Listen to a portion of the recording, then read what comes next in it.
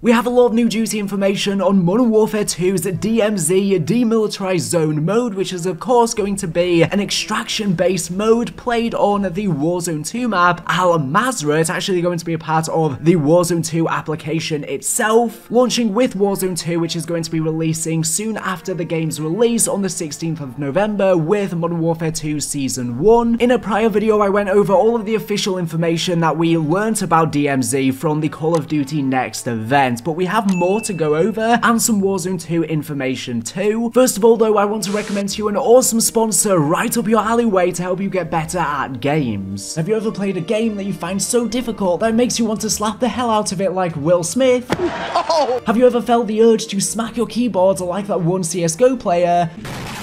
More importantly, do you need help with growing your social circle? You are maidenless. Unfortunately, that would mean that you'd have to ascend past the point of mortality, which would mean going out and touching grass, but through the darkness shines a light at the end of the tunnel. A light known as epal.gg. Epal.gg is here to satisfy all your gamer needs. They provide personal coaching to help you become a master at your favorite but challenging video games, transcend to the child your parents always wanted, need someone to rage with you when you throw your game out of the window, need someone to hold your hand while you run it down. They have it all and much more. So drop by epal.gg and you never have to game alone again.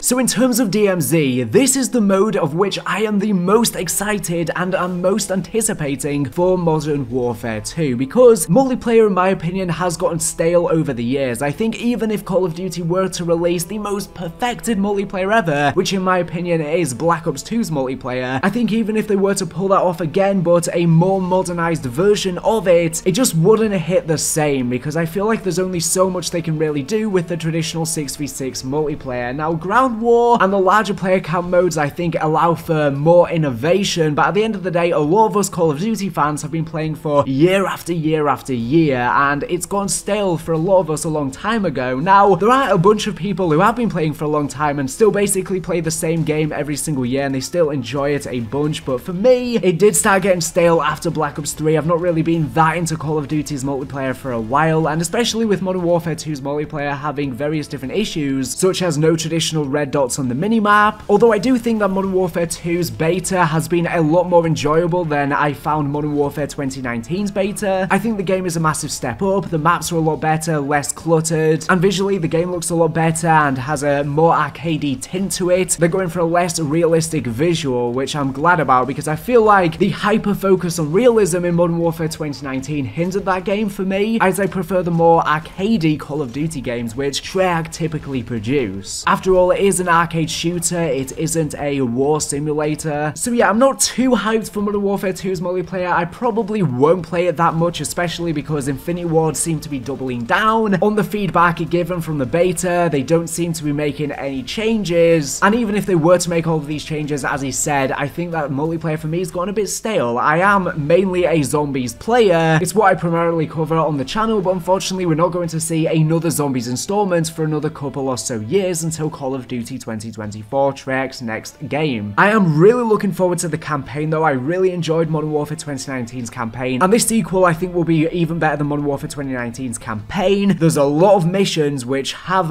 leaked. What I'm most excited for is how they're going to tackle the Simon Ghost Riley story and how it's going to mirror the original Modern Warfare 2 campaign, of which he was betrayed by General Shepard. I don't think the same events are going to play out this time, whether similar events play out where Shepard is still a bad guy and tries to get the better of Task Force 141 but fails this time, and Ghost maybe kills Shepard instead. We'll have to wait and see what actually ends up happening. But I am also looking forward to Warzone 2, but personally for me, I'm not the biggest fan of Battle Royale. I think it has been a bit overplayed, and I do think it gets repetitive. Zombies is my bread and butter, but even then I don't play it a ton. I kind of just play it whenever a new map comes out and I'm really interested in the storyline and bring all of the latest videos etc. to you. So that brings me to DMZ. This is by far what I am the most excited for, and I think there is a lot of weight on DMZ's shoulder to be successful because we're not having zombies this year. This is going to be the mode that a lot of zombies fans will try out, but the thing is, this mode isn't really a zombies-esque mode, unlike prior zombies clones like Infinite Warfare zombies, Exo zombies, Extinction. Those modes were still in the same breath of Treyarch zombies, but DMZ isn't. DMZ is still catering appealing to Warzone fans really, since it is played on the Warzone map, it's not played on this big map, and a lot of the systems are going to be very, very similar to Warzone. Like I said, I went over in a prior video all of the official information that was revealed, which I will have a link to down in this video's description. Previously, from the Ghost of Hope, we learned that DMZ is going to feature a marketplace where you can buy items that can be bought and traded. You are able to earn skins, blueprints, and more from DMZ that are usable across multiplayer and Warzone 2. So it seems like there's going to be a lot of exclusive stuff that you can get just by playing DMZ, and it is going to be really competitive, and I'm glad that it's going to be free to play with Warzone 2. That is what this mode needed. It needed to be free to play. If it wasn't free to play, this game would have just had its legs cut off before it even got a chance to stand, just as what happened with Blackout in Black Ops 4. This mode is catered to a free-to-play audience. The Ghost of Hope previously also let us know about contracts in the mode, featuring ones such as Safe, Elimination, and Hostage, and you are able to interact with buy stations, UAV towers, surface-to-air missile strikes, gas stations, and intel. Of course, the mode is pretty much going to be just like Warzone, where you'll fly in on the AC-130, parachute down, then you are going to complete various different objectives and mini little side things across the map. As you compete against various different squads or solo, you can loot items across the map, and then you bring all of that loot that you collect throughout the game into the next game. Just like in Escape from Tarkov, this is Call of Duty's take on Escape from Tarkov and escape mode similar to it. Of course, Warzone 2 is going to be featuring a new Strongholds feature, which are going to be these objectives around the map where there's going to be AI, and you will have to defeat the AI. There's actually various different tiers of AI, with the Super Stronghold, which is tier 3, the Hero Stronghold tier 2, and the Basic Stronghold tier 1. Strongholds occupy buildings across Al Mazrah, and you can engage with them to get better loadouts and items, find location of the black site to get even better loot. Of course, we've seen them in Warzone 2, but I think they're going to work differently inside of DMZ and be a bit more elaborate. We have actually gotten a bunch of new leaks from COD Spoils. I'm not going to go through all of the strings that have been provided by him, but it does seem like Shadow Company is going to be a big focus of DMZ's storyline, as it does seem like there's a bunch of exclusive Shadow Company skins you are able to unlock in DMZ, just in DMZ, but the main villain of DMZ is going to be Alcatala, so I'm wondering if Shadow Company will actually send us into the game and they're going to be the ones commanding us as paid contractors. We will have to wait and see. As you know, DMZ will reportedly follow the post-launch storyline of Modern Warfare 2, following on from the campaign. Both Spec Ops and DMZ will be the post-launch story. I'm assuming Spec Ops will be set after the campaign, and then DMZ will be set either in unison with Spec Ops or after the events of Spec Ops. But apparently you are actually going to be able to call in a nuke on DMZ, which I'm assuming will probably end the game. The strings reference someone armed a nuke, get to the helo to get the hell out of here before it blows, 10-minute warning, nuclear signature detected, 5-minute warning, nuclear warhead inbound. I'm wondering if you have to extract the map before the nuke goes off. Is this something that will happen every game? I don't think so. Of course, we're going to be able to get kill streaks in DMZ. We're not sure how many will be accessible, whether it is all of them or not, and I am interested to see how the perk system plays into DMZ. It does seem like this new perk system they have in Modern Warfare 2's multiplayer is catered for DMZ. It seems like as you play and loot throughout the DMZ game, which will probably be longer games, you will slowly get your perks. It hasn't really worked that well in Modern Warfare 2's multiplayer. Of course, they've sped up the time to unlock them a bunch, but I think that's the issue with Modern Warfare 2 and even Modern Warfare 2019. Modern Warfare 2019, they wanted to have all of the modes feel similar, so a lot of the features that were best for Warzone made their way into the multiplayer experience too and hindered that experience. And likewise in Modern Warfare 2, it seems like a lot of the systems from DMZ have made their way into Warzone 2 and Modern Warfare 2's multiplayer when they don't really work as well in those modes. I will leave a link to all of the other strings that were provided. We are able to collect intel within DMZ, which will serve just like the intel we could collect in Warzone 1 back when we used to have Verdansk, and that'll be how the storyline is told. There's various different documents and stuff you can collect. It seems like you need to collect keys around the map to be able to access various different offices and rooms. It does seem like the Gulag is also going to be in DMZ, so it seems like you will just have a one life, then you'll be able to drop back in with the Gulag. It does seem like you need a key to be able to escape the Gulag. All of the vehicles from Warzone 2 are also going to be in DMZ, which are going to be a bunch of fun since there's a bunch of new mechanics perks where you can shoot whilst driving and jump from vehicle to vehicle, lots of cool stuff. You are able to get a gunship, there are radiation zones and radiation blockers, and there's AI at various different sections on the map. I don't think just at the strongholds. We also have all of the missions and objectives in DMZ, once again provided by COD Spoils. Charlie Intel has posted an article on this, which I will leave a link to down in this video's description, but it seems like players will be completing objectives by extracting various items such as enemy grunt weapons and certain amounts of cash in one match. Cash is going to be a primary system of a DMZ, more akin to what they wanted to be in the original Warzone, but it ended up getting changed before launch, if you guys remember the old leaks before Warzone initially launched. So you will have to be looking for cash as currency, as it's going to be the primary way to buy gear and various other items. A mission into the DMZ cannot be considered successful without extracting sufficient resources. So like I said earlier, you hop into the game just like in Warzone, but it's different now. So you will actually collect a bunch of loot that you can then bring into further games, but you will only successfully extract these resources if you manage to exfil on a helicopter. It seems like these games will just be ongoing with different teams dropping in. Fill your backpack before you exfil to maximize your efficiency. There are missions that are very reminiscent of the multiplayer mode challenges, with players needing to achieve a certain amount of headshots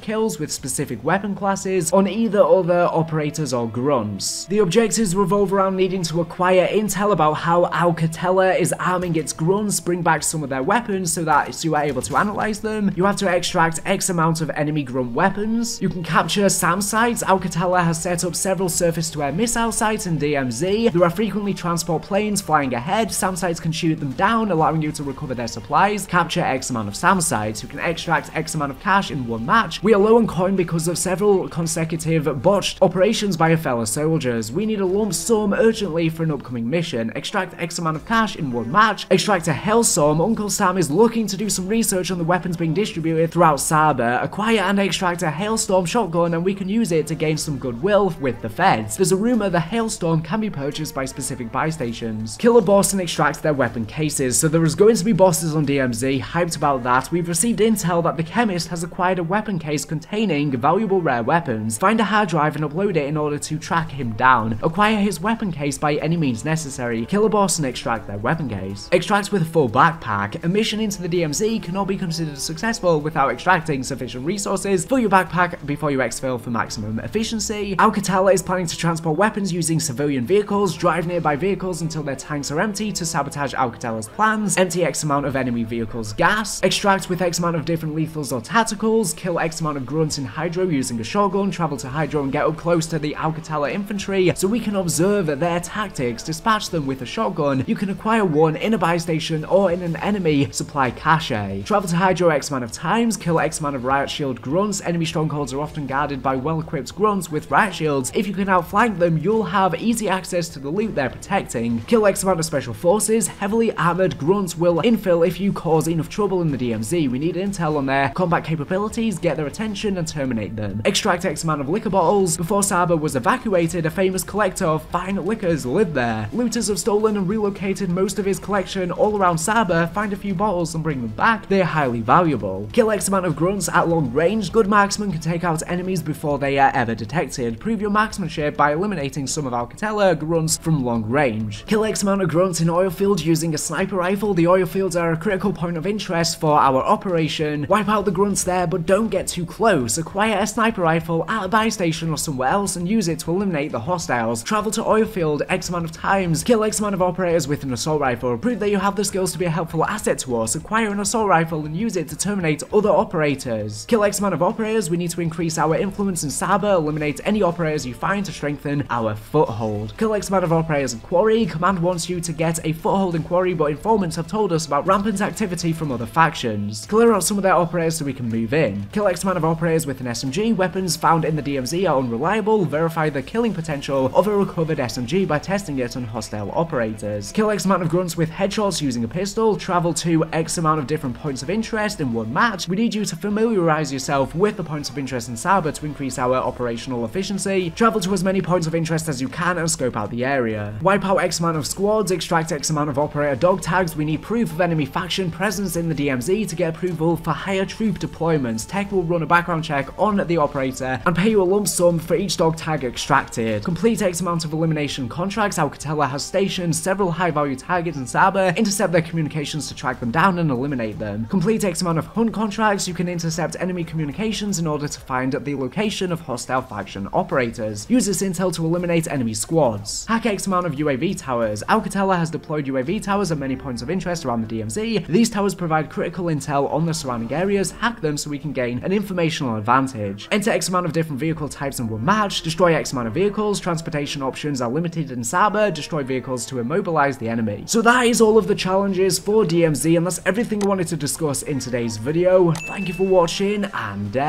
bye.